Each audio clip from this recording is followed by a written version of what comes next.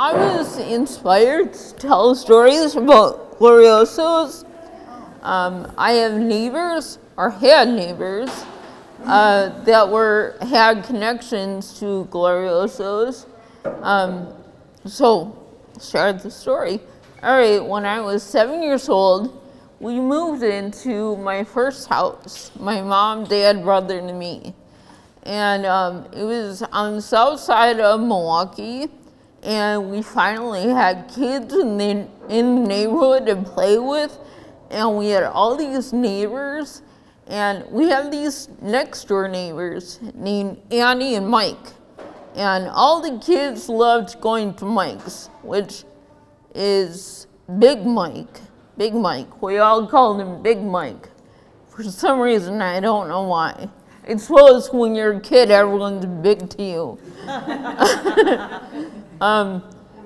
Yeah, we would talk to Big Mike. He would listen to us, and he would tell us stories, and Annie would give us treats and candy.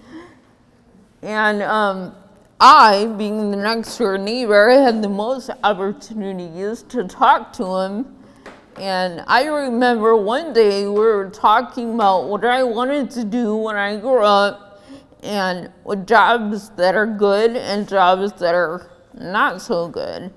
And he said, well, you know, the best job is to be a real estate agent. And, you know, I'm 8 years old, and I'm thinking, what's a real estate agent? What's an estate? Well, whatever it is, it's real. And he told me he was in the Navy in World War II, and he was at Pearl Harbor. And I'm thinking, why is a harbor made out of pearl? That's just stupid. And every soldier, I mean, every sailor in the Navy has to go to harbor at some point. And I knew that because my dad was in the Navy, and he told me. So if every sailor has to go to a harbor, why is Pearl Harbor such a big deal, really?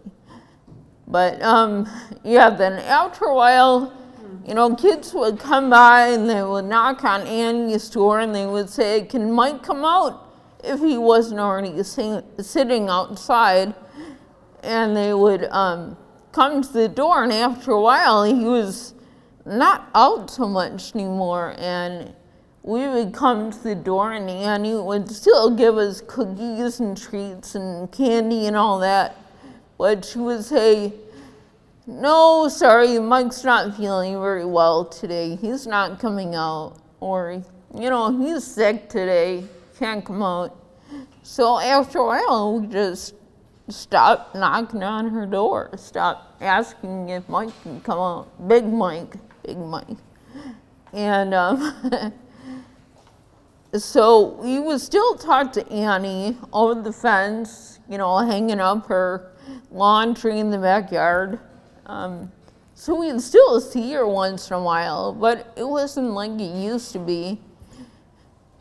And then in middle school, when I was in middle school, I got out of school an hour before my mom got home. So my parents arranged it that the school bus would drop me off at Annie's house. And Annie would keep me for an hour before my mom got home. And she would give me treats, and we'd talk about her growing up in Italy and what it was like. And her parents raised goats, and they had great Italian food, especially the pizza. She loved the pizza. No one makes pizza or any Italian food like they do in Italy. And she said the only place that has real Italian pizza is Glorioso's.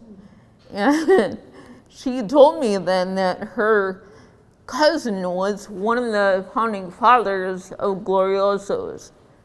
I don't know which one he is in the pictures, but one of them.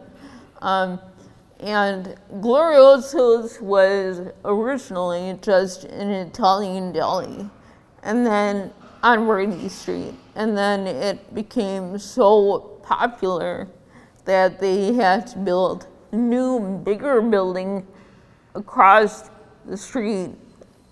And that is now the Glorioso's grocery store that we all know.